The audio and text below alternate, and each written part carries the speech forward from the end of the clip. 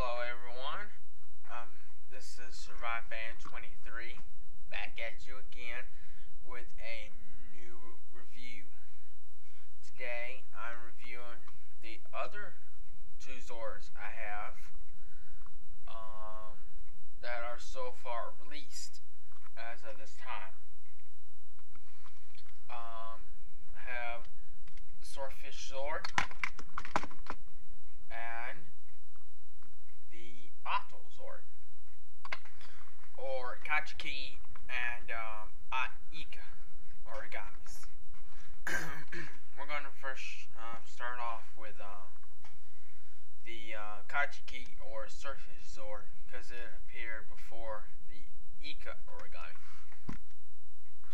So this is what he looks like. I'm not going to go too in depth because I don't want to make the review too long because I gotta show the battle wing formation in another video tomorrow. I'm sorry, I had spaghetti, so I'm a little gassy at the moment. That's how we are. So it happens. Anyway, I'm gonna go over just an episode that he appeared in, just for this one, because we know a lot about the Swordfish Zord. I'm not gonna go over the differences because there's too many reviews out there showing the differences. But yeah.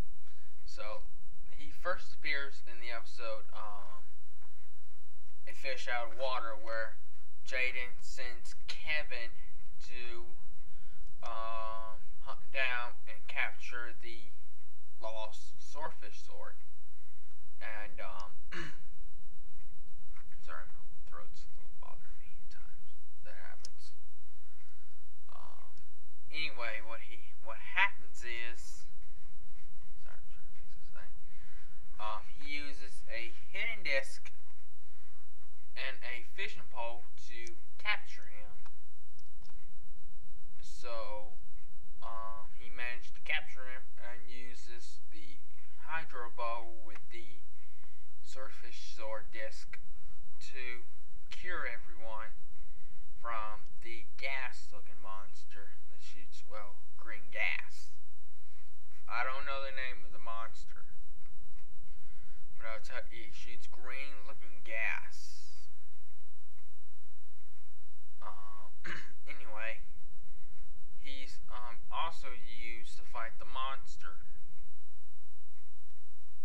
So that's a little info about him, about this thing here.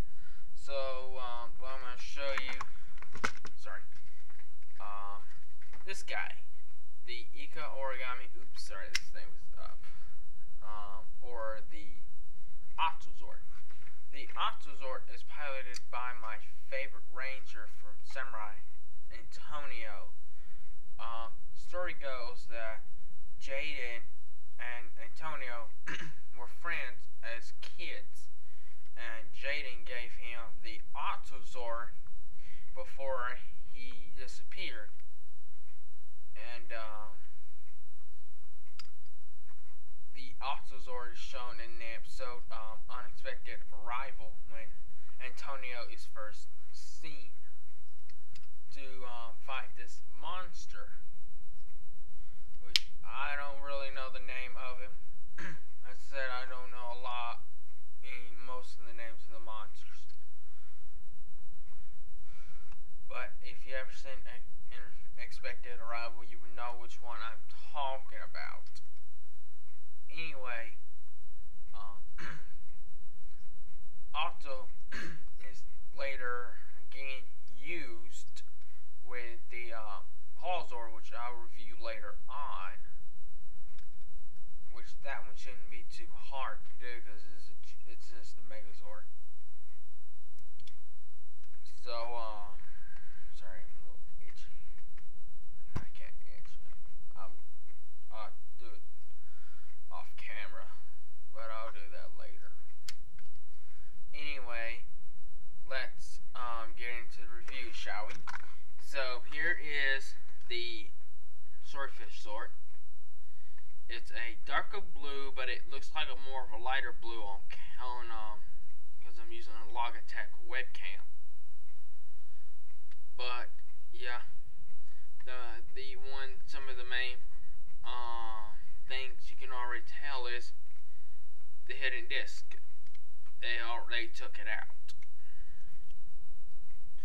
The other is it doesn't have the torpedoes, which the Japanese version had.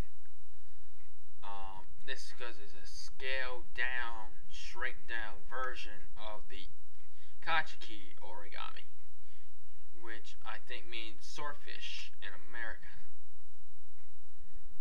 And the fin is a lot different because of the feature, which has these wheels on the bottom. And before you tell me, yeah, I already know the Swordfish Fencer Megazord is a lot different than this. The wheels spin, and once you do that, the fin flaps. Let me get a good camera shot. The fin moves. I'm not going to show you the feature of this one because I think you have to fold down the tentacles and then you use this wheel back here, and the whole part spins around. That's this feature. I'm going to also show you the figures they come with. The Swordfish Zord comes with Kevin, which is the Blue Ranger. I'll show you close up at the head. So there's the head close up.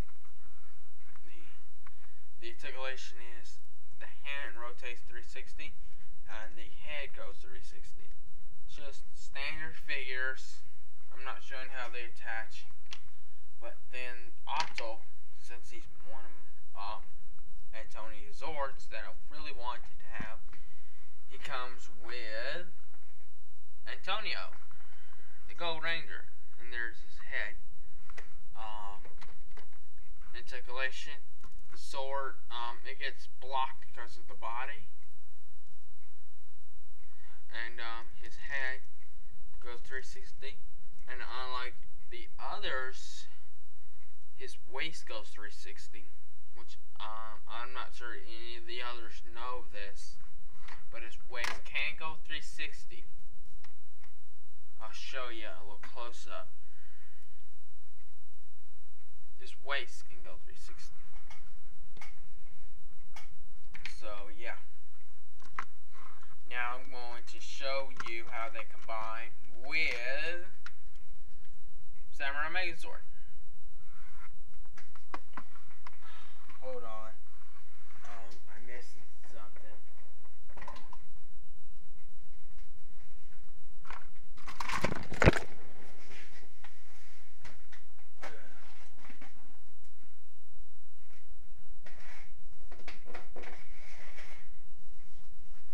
Now, I'm going to have to go to my bedroom and take a look, so I'll be right back.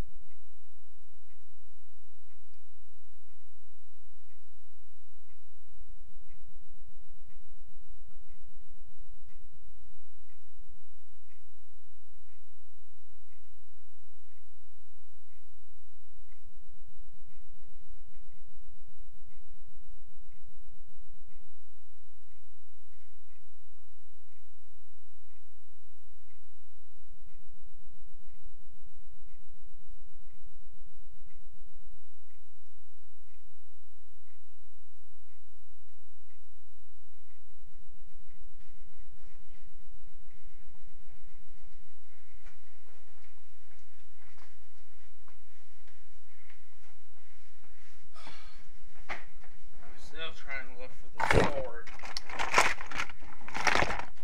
but I'm having issues finding it. I think I misplaced it or lost it. I can't find it.